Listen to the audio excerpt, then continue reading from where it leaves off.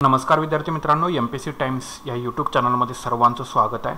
जर तुम्ही नवीन असाल चॅनलवरती सो नक्कीच तुम्ही आपलं चॅनल जे आहे ते सबस्क्राइब करा आणि चॅनलला नक्कीच सबस्क्राइब करून सहकार्य करा। तर आता आपलं जे सेशन आहे आत्ताचं ते आहे राज्यशास्त्र हा जो विषय आहे याच्यावरती एमपीएससी आणि संयुक्त पूर्व परीक्षेचा अभ्यासक्रम याचं विश्लेषण असणार आहे याच्यामध्ये की कशा पद्धतीने आयोगाने विश्लेषण दिले आणि कोणते चॅप्टर जे आहे ते तुम्हाला पूर्व परीक्षेसाठी म्हणजे एमपीएससी असेल किंवा संयुक्त पूर्व परीक्षेसाठी असेल त्या चॅप्टरची तुम्हाला तयारी जी आहे ती करायची आहे।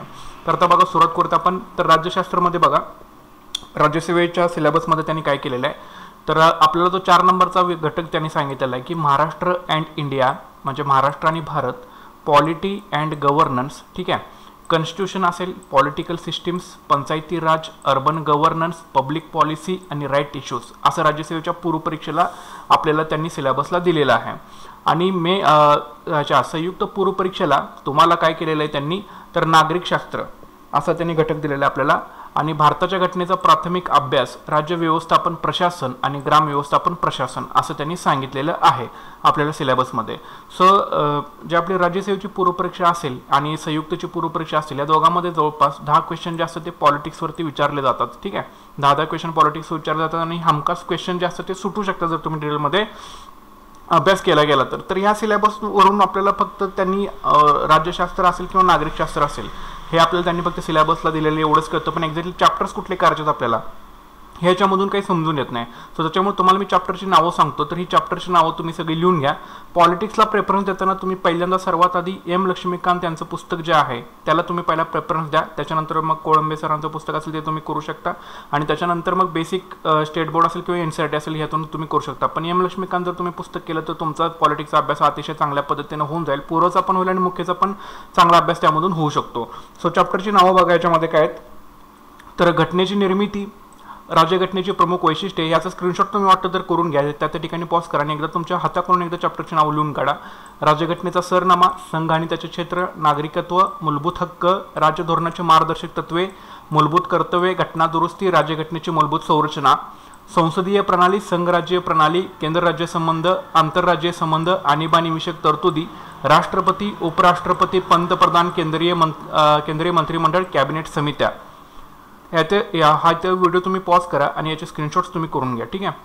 नंतर संसदीय समित्या, संसदीय मंच, संसदीय गट, सर्वोच्च न्यायालय, न्यायिक पुनर्विलोकन, जनहित याचिका, राज्यपाल, मुख्यमंत्री, राज्य मंत्रिमंडळ, नंतर राज्य विधिमंडळ, उच्च न्यायालय, दुय्यम न्यायालय, जम्मू काश्मीर विशेष दर्जा, काही राज्यांसाठी विशेष तरतुदी, संघराज्य प्रदेश, अनुसूचित व आदिवासी क्षेत्रे, निवडणूक आयोग, संघ लोकसेवा आयोग आणि राज्य लोकसेवा आयोग, ठीक आहे। याचे स्क्रीनशॉट करून घ्या, वाटलं व्हिडिओ पॉज करून राईट डाऊन करून घ्या। नंतर वित्त आयोग, अनुसूचित जातीसाठी राष्ट्रीय आयोग, अनुसूचित जमातींसाठी राष्ट्रीय आयोग, भारतीय अल्पसंख्याकांसाठी राष्ट्रीय आयोग, भारताचा महालेखा परीक्षक, भारताचा महान्यायवादी, राज्याचा महाधिवक्ता, नीती आयोग, राष्ट्रीय मानवी हक्क आयोग, राज्य मानवी हक्क आयोग, केंद्रीय माहिती आयोग, राज्य माहिती आयोग, केंद्रीय दक्षता आयोग, केंद्रीय अन्वेषण विभाग, लोकपाल आणि लोकायुक्त, सहकारी संस्था, अधिकृत भाषा, लोकसेवा, न्यायाधिकरणे, सरकारचे अधिकार आणि दायित्व, ठीक आहे। व्हिडिओ पॉज करा, स्क्रीनशॉट काढून घ्या किंवा नोट डाऊन तुम्ही करून घ्या। त्याच्यानंतर हिंदी भाषेतील अधिकृत राज्यघटना, काही वर्गांसाठी विशेष तरतुदी, राजकीय पक्ष, निवडणुका, मतदारांच्या वर्तनावर प्रभाव पाडणारे घटक, निवडणूक कायदे, निवडणूक सुधारणा, पक्षांतर विरोधी कायदा, दबाव गट, राष्ट्रीय एकात्मता, परराष्ट्र धोरण, राज्यघटनेच्या कामकाजाचा आढावा घेण्यासाठी राष्ट्रीय आयोग आणि न्यायिक सक्रियता, असे एकूण जवळपास 73 चॅप्टर जे आहेत ते आपल्या राज्यघटनेमध्ये समाविष्ट आहेत। तर या 73 पैकी जे इम्पॉर्टंट चॅप्टर्स आहेत तर ते तुम्हाला मी पहिल्या 1-2 स्लाइड्समध्ये तुम्हाला ऑलरेडी मी सांगितलेले आहेत की कुठले इम्पॉर्टंट चॅप्टर्स आहेत। ॲटलीस्ट ती 40 चॅप्टर जे आहेत ते तुम्हाला करावेच लागतील।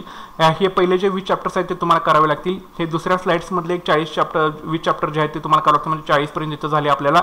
त्याच्यानंतर आता याच्यामध्ये बघा की याच्यामध्ये पूर्व परीक्षेला महालेखा परीक्षक, महान्यायवादी, महाधिवक्ता किंवा नीती आयोग सुद्धा इम्पॉर्टंट आहे। हे 4 चॅप्टर तरी तुम्हाला याच्यामध्ये करावेच लागतात, प्लस लोकपाल आणि लोकायुक्त हा सुद्धा चॅप्टर इम्पॉर्टंट आहे याच्यामध्ये, सो हा सुद्धा तुम्हाला करावा लागेल। अधिकृत भाषा सुद्धा करावा लागेल ह्याच्यामध्ये चॅप्टर, म्हणजे सगळे चॅप्टर तसे इम्पॉर्टंट आहेत। पण पूर्वच्या दृष्टिकोनातून जर तुम्हाला समजा काही स्किप करायचं असेल तर तुम्हाला मी सांगतोय, अदरवाईज प्रीला आणि मेन्सला तर तुम्हाला सगळं काही करावंच लागणार आहे। तर त्याच्यामुळे याच्यामध्ये काही स्किप करण्यासारखं आहे असं मला वाटत नाही। चॅप्टरची संख्या जरी जास्त असली तर चॅप्टर हे लहान लहान आहेत, काही चॅप्टर मोठे सोडले तर इतर चॅप्टर फार असे मोठे नाही आहेत तर ते संपून जातात इमिजिएटली। डेफिनेटली. आणि खूप चांगल्या पद्धतीने लक्ष्मीकांतमध्ये दिलेलं, जर ते तुम्ही पुस्तक जर चांगलं केलं, त्याचे रिडिंग जर टाकली 3-4, तर तुम्हाला ऑटोमॅटिकली ते समजून जाईल. आता राज्यशास्त्र बरोबरच तुम्हाला जे आहे ते पंचायत राज सुद्धा चॅप्टर तुम्हाला करावा लागेल. सो पंचायत राजमध्ये एकूण जे 11 चॅप्टर्स आहेत, तर 11 चॅप्टर्स कुठले आहेत, तर 73वी आणि 74वी घटना दुरुस्ती असेल, मुंबई ग्रामपंचायत अधिनियम 1958 असेल, महाराष्ट्र जिल्हा परिषद आणि पंचायत समिती अधिनियम 1961 असेल, पंचायत राज विषयक विविध समित्या केंद्रस्तर आणि राज्यस्तरावरच्या, ग्रामपंचायत, पंचायत समिती, जिल्हा परिषद, नगर परिषद, नगरपंचायती आणि औद्योगिक नगरी प्राधिकरण, महानगरपालिका, छावणी मंडळे किंवा कटक मंडळे आणि राज्य निवडणूक आयोग, अशी एकूण 11 चॅप्टर जे आहेत ते पंचायत राजवरचे आहेत. ठीक आहे. याच्यासाठी तुम्ही किशोर लोटे यांचं पुस्तक किंवा एकनाथ पाटलांच्या ठोकळ्यामधलं पंचायत राज हे दोन्ही कॉम्बिनेशन करून करा, किंवा YCMचं पुस्तक आहे. तर हे सगळ्यांचं कॉम्बिनेशन करून जर पंचायत राज तुम्ही केलं, तर राज्यशास्त्र बरोबर पंचायत राज सुद्धा तुमचं चांगलं होऊन जाईल. 1, 2 ते 3 क्वेश्चन या पंचायत राजवरती येऊ शकतात. सो तुम्ही नक्कीच जे आहे हे चॅप्टर नोट डाऊन करून घ्या. तुम्ही जिथे अभ्यास करताय तुमच्या स्टडी टेबलवरती सगळं असू दे, सगळे चॅप्टर्स, म्हणजे तुम्हाला आयडिया येऊन जाईल की आपले कुठले कुठले चॅप्टर जे आहेत. तेवढे चॅप्टर केले की तुमचा सिलेबस जो आहे तो संपून जातो. सो हे चॅप्टर त्या पद्धतीने चांगलं करा. एका चॅप्टरची 3 ते 4 वेळ रीडिंग चांगली करा, नोट्स बनवा, क्वेश्चन आन्सरची प्रॅक्टिस याच्यावरची भरपूर सोडवा. सो ज्यांनी अजून आपलं चॅनल सबस्क्राईब केलं नसेल त्यांनी कृपया चॅनल सबस्क्राईब करा, व्हिडिओला लाईक करा आणि शेअर करायला अजिबात विसरू नका. So thanks for watching guys and all the best.